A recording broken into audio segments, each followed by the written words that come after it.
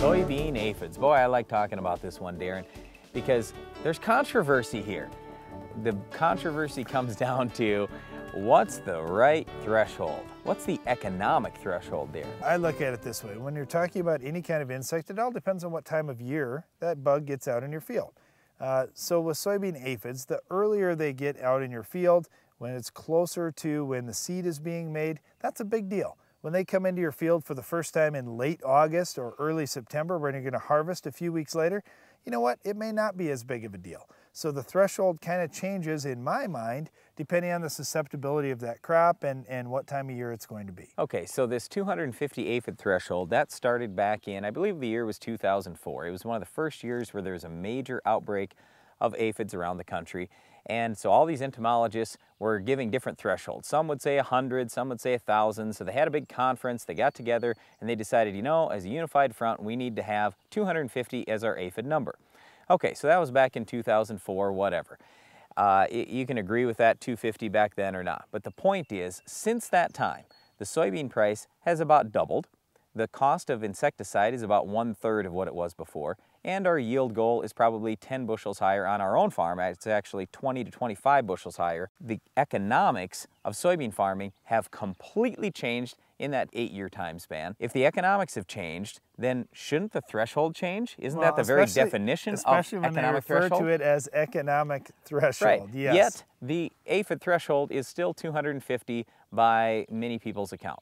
I don't understand that. It's the only bug in the world. Seriously, I've studied this. I've studied entomology for over 20 years.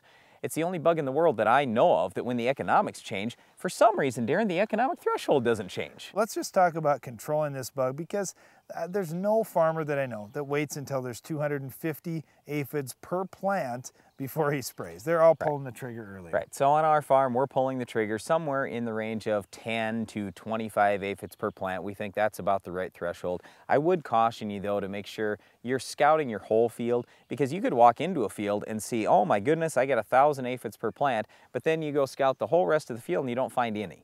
Okay, you ended up with a hot spot there. When you average it all out, you probably only had 5 aphids per plant across the whole field. All right, so there's a couple ways to look at it. Maybe you have just a few aphids and you say, that's not enough to treat, but you also have some grasshoppers and some bean leaf beetles.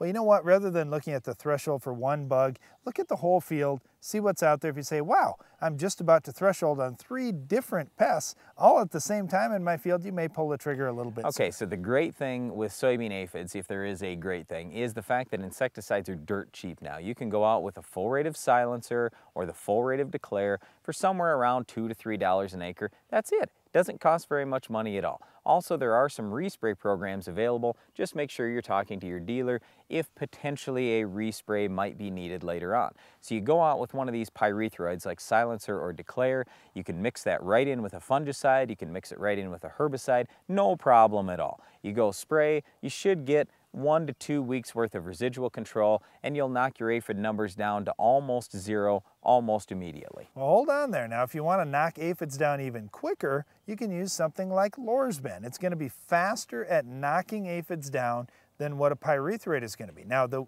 residual window may be slightly less, but there are other benefits. Besides the quick knockdown, you're also going to kill mites. Like spider mites, for example. You know, we've been fairly dry, Brian, and when you're dry, we've got more of a chance of seeing spider mites out there. Why not hit the mites and the aphids with one product? The reason why, Darren, is because I just don't know if I can afford $4 to $5 an acre. Oh my goodness. Oh, okay. Yeah, today's bean prices, you cannot afford to spend $4 or $5 to protect that crop. Lorsben costs double what the pyrethroid does. Oh yeah, it's terrible.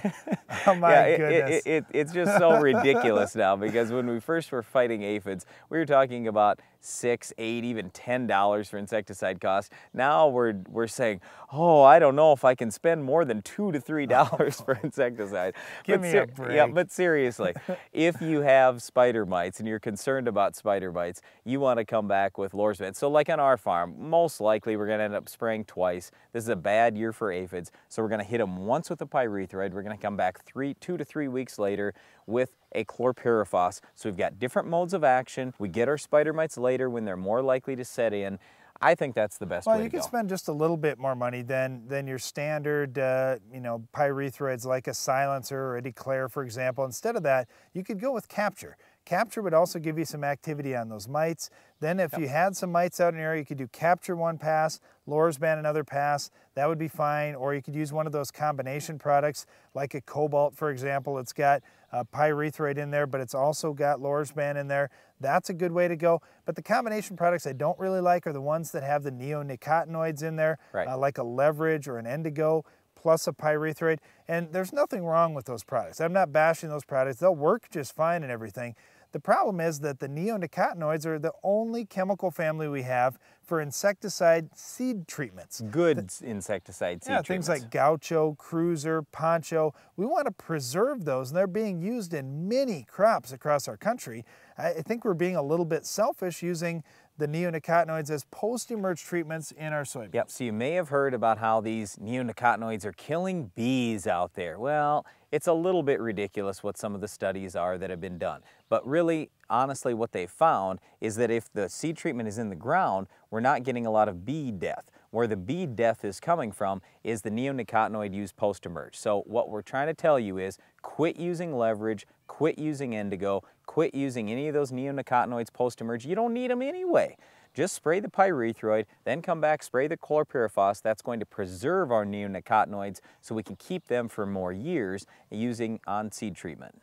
Okay, now with soybean aphids, you may wonder, how long do I need to control them? Because I'm already spraying them in July. Am I going to have to spray them in August? Am I going to have to spray them in September? When is the end date? The end date depends on your area of the country and the soybean maturity that you've raised.